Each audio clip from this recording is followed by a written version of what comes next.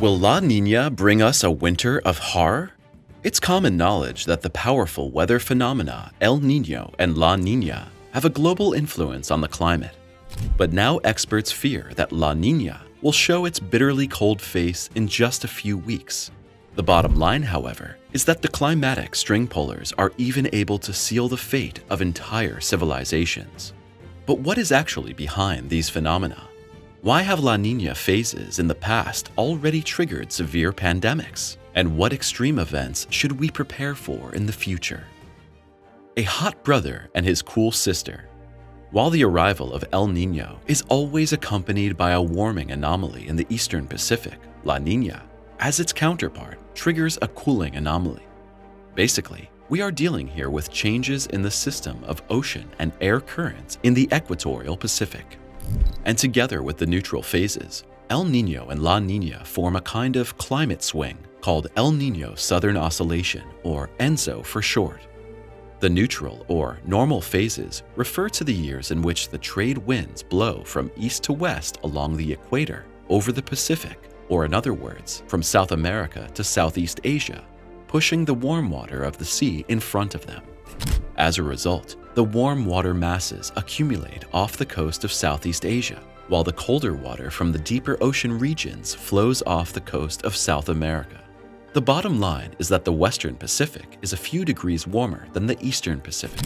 But when an El Niño phase is on the horizon, which occurs on average every 2 to 7 years and lasts about 12 months, the equatorial trade winds blow much more weakly or even stop blowing altogether.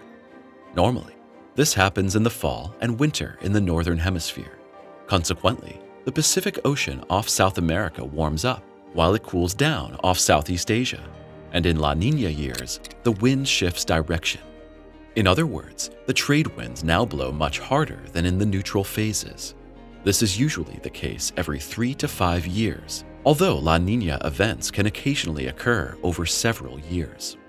Either way, however, both phenomena are linked to direct, noticeable weather changes that have different but equally severe effects depending on the region. Accordingly, in El Niño years, the Pacific coast of North and South America tends to get wetter, simply because more water evaporates from the warmer Pacific. Conversely, La Niña causes greater dryness here. In Southeast Asia and Australia, however, this pattern is reversed. While El Niño brings increased droughts over the land here, La Niña manifests itself in the form of heavy rain and flooding. You might think that you are safe from the extreme weather outside of the affected areas, but that is not the case. This is because the ENSO system can actually also influence regions that are not in its direct catchment area via so-called teleconnections. For example, the Horn of Africa is more likely to experience droughts during La Niña phases. Since the European climate is primarily determined by the Atlantic, the direct effects of El Niño and La Niña events are only reflected in the statistical probabilities here. It is conceivable, for example, that it rains a little less in Scandinavia and a little more in Central and Southern Europe during El Niño years. Of lost civilizations and winged disease carriers. While La Niña leads to lower temperatures and El Niño causes the thermometer to climb, we should not forget that the corresponding weather changes have been affecting our everyday lives for much longer than just a few years. In fact, the term El Niño was already coined in the 17th century by South American fishermen. More precisely, they referred to the phenomenon as El Niño de Navidad, or Christmas child, for the very simple reason that the climate anomaly usually reached its peak around Christmas time. Despite this, the fishermen did not have a particularly good time during such phases, because with the increasing influx of the El Niño years, fewer and fewer nutrients were washed up for the phytoplankton and the fish shoals, and the fishermen's nets often remained empty. Furthermore, El Niño is even suspected of having contributed to the downfall of some indigenous cultures. These include, for example, the Moche culture, which was at home on the north coast of Peru from the 1st to the 8th century and probably fell victim to the severe storms unleashed by El Niño. In this regard, researchers at Ohio State University in Columbus have come to the conclusion that the cultures, mud, brick buildings, and fragile irrigation systems simply had no chance against the extreme weather events. But the conflicting brother-sister duo has also felt its dangerous mark in the recent past. In this regard, scientists have determined that the last major global influenza outbreaks, as well as the spread of swine flu in 2009, occurred immediately after a pronounced La Niña phase. But what do weather changes have to do with serious disease outbreaks? Well, it's quite simple. Climate change also has a direct influence on the behavior of migratory birds, and these, with their long journeys and many stopovers, are considered important helpers in the formation of new genetic strains of influenza viruses. In this context, migratory birds such as wild geese can transmit bird flu viruses to domestic poultry or even to other animal species. And if the infected animals are already infected with a different strain of the virus, the different types of virus can exchange genes and modify their genetic material. Ultimately, this recombination can produce an influenza virus that can no longer only affect birds, but also humans. A winter of horror? At this point, it's worth remembering that the European climate is mainly influenced by the Atlantic, which raises the question of what the winter of horror that La Niña is supposed to bring us is all about. At this point, it should perhaps be briefly noted that this term does not come from us, but rather determines the headlines of some articles that are currently buzzing through the net. But be that as it may, according to meteorologists, it's practically as certain as the amen in church that the next La Niña phase is imminent. This is because the cold sister generally always follows in the footsteps of its warmer brother, and the past few months have indeed been dominated by El Niño.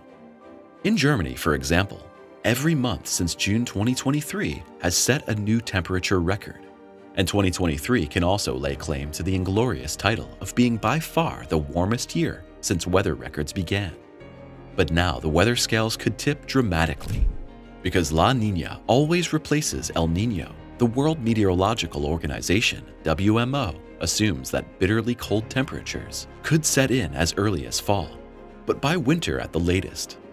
And according to the calculations of the US Climate Prediction Center, there is a 74% probability that Jack Frost will make himself comfortable in the Northern Hemisphere until January 2025. Whether the winter will really be as horrible as feared in the media remains to be seen. On the one hand, there are still major uncertainties regarding the intensity and duration of the early onset of winter. And on the other hand, La Niña only has an indirect influence on the weather in Europe. But in times when terms like climate change are part of everyday language, a completely different question arises. How will El Niño and La Niña actually develop in the coming decades? And above all, are we facing a mega El Niño in the future? Just how powerful the effects of El Niño can be is clear from what happened in Australia about a year ago. As early as the first half of September 2023, temperatures in some parts of Down Under were 10 to 16 degrees above the average for that month. And while the Australian Meteorological Service had officially declared the El Niño weather phenomenon at that time, the WMO went even further in May 2023, warning of a possible mega El Niño. According to this, the development of an El Niño would most likely lead to a new increase in global warming and increase the probability that further temperature records would be broken. This is a far from rosy prognosis, which was subsequently confirmed by a study published in the journal Nature.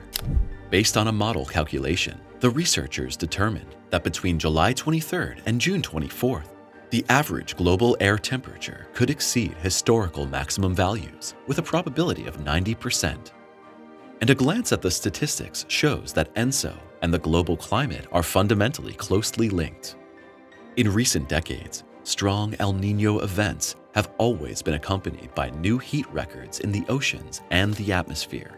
However, the bottom line is that the movements of the ENSO cycle can not only intensify the effects of climate change, but also mitigate them. Analyses have shown that we have just emerged from a triple La Niña.